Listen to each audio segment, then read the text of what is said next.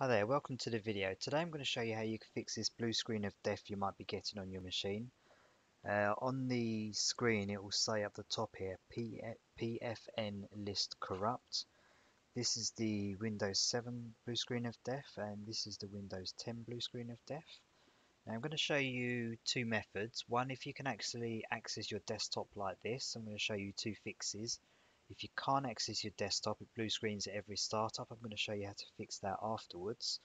So if you've got access to your desktop, click on Start and type in Device and open up Device Manager. Now what you want to do is look at your network adapter and your display adapter.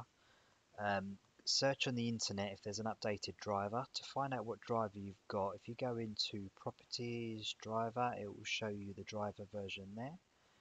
Have a look on the internet for an updated driver and install that.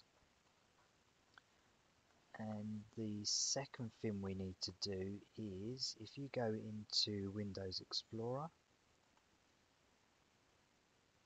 so yeah, if you click on here, File Explorer, this PC, and if you right click on your C drive and go to Properties, Tools, Error Checking, and click on Scan Drive, that's going to scan your drive for any corrupt files and it will fix it automatically.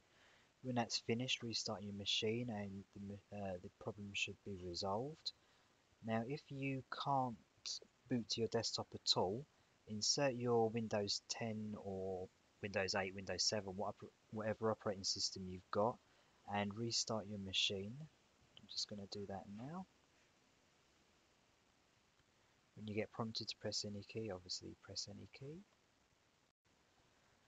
Okay, on the first screen, click Next. Don't click on Install now. Click on Repair your computer down the bottom here.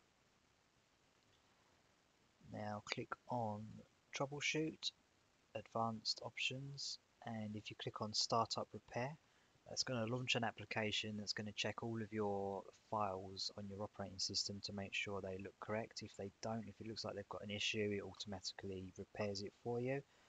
And once that's finished, if you just restart your machine and you'll be able to get to your desktop again. Thanks for watching the video. I'll see you in the next one.